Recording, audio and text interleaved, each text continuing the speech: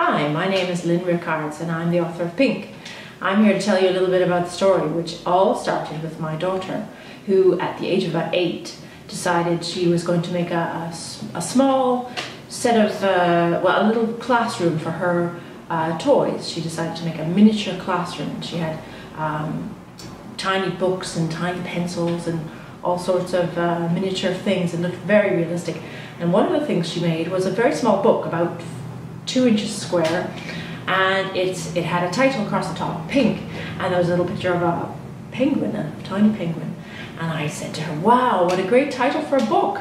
What's the story? And she said, well, it's about a penguin that turns pink, but she didn't have much more story than that.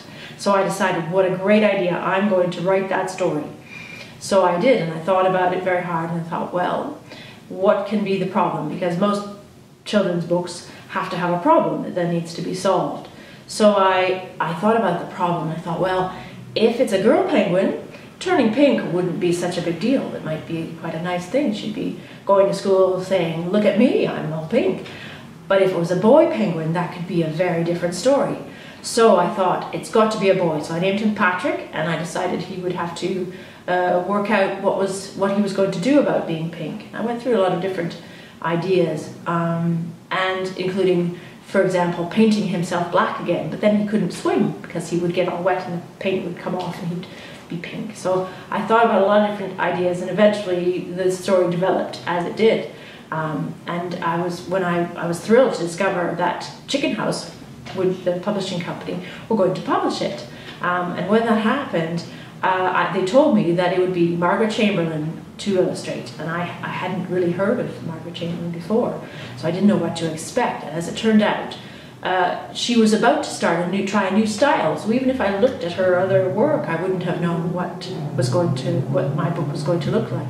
So you can imagine how delighted I was when I saw the final artwork for Pink, because as you can see, it's very bright and bold, and it's really, the success of this book is very much to do with Margaret's fantastic illustrations. You can see they're very simple and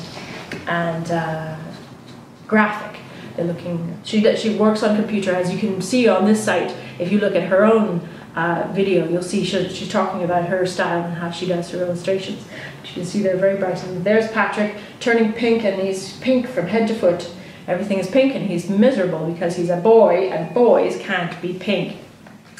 So I'm delighted to have this book as part of the iBook series that Margaret is launching, and I just hope that it's interesting because it started off as a print book, and then we made a musical, so it's also a musical with lots of great songs about how fun it is to be a penguin and such like, and how important it is to be yourself and to be proud of who you are, because that's eventually what happens to Patrick. He stays pink. He just he has to learn to be happy with being different, and everyone else accepts him for who he is, and that's the main message of the book.